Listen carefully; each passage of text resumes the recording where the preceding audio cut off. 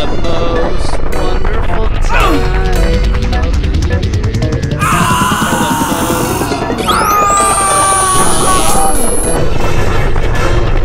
most wonderful time.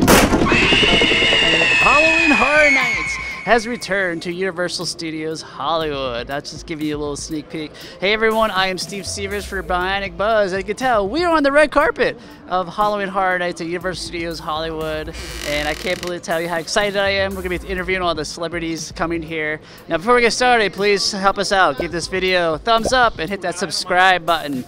And let's go see who we can talk to. Hi, I'm Steve from Bionic Buzz. We're all about people's passion. Where your passion to be a performer kind of come from? Is there a performance inspired? Something like naturally.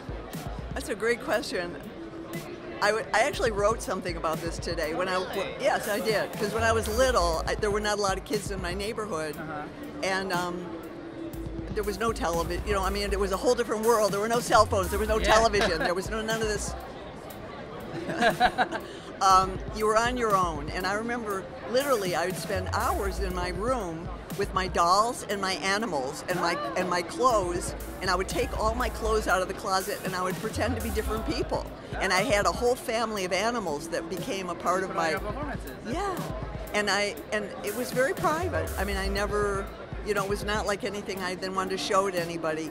But I realized how much I like to step into someone else's personality and to find the truth of that from me to them. I was great at voices. I'm pretty good at all that stuff still.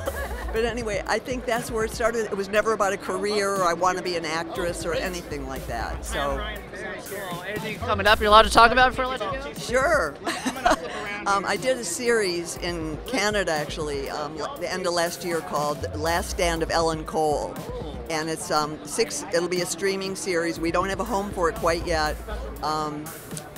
It's a very wonderful show. I play a fantastic character who is actually has been an assassin in her life. Really? Yeah. So it's action drama. Yeah, it's really exciting, and a little bit of humor also. And we'll see what happens. I got my fingers crossed. Gotcha. We were there 2 months. Some good vibes your way for it. Thank you so much. I look forward to checking it out.